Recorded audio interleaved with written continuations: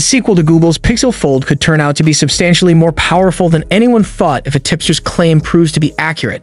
You'd assume that the Pixel Fold 2 would adopt the Tensor G3 chipset, which is latest silicon from Google and found in the Pixel 8 phones it introduced last fall.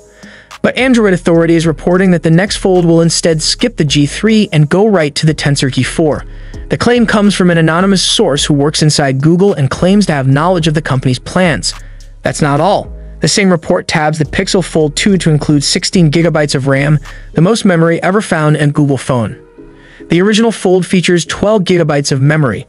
An Android Authority's source claims the Pixel 2 will make the switch from USS 3.1 storage to the USS 4.0, which is faster.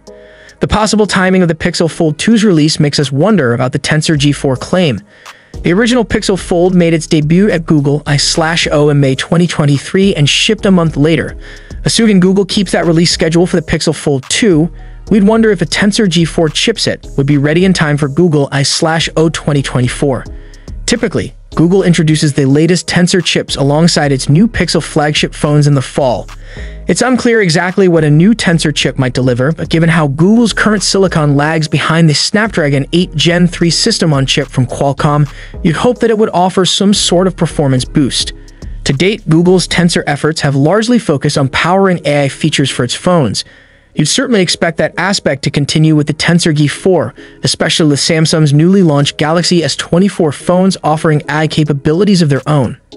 That may explain the rumored boost to RAM on board the Pixel Fold 2, as new AI features could demand more memory. It's also possible that the Pixel Fold 2 may have a different ship date. Android Authority says the new device has only started its engineering validation test, EVT stage, which is several steps away from reaching mass production. That could mean a launch later this year instead of right after Google I/O. For its part, Google hasn't commented on any plans for the Pixel Fold 2. And we likely won't know exactly what the company will deliver until it unveils the handset at some point this year. If the Pixel Fold 2's release timeline is delayed, how might this impact Google's positioning in the foldable phone market, particularly against competitors who may already have established offerings?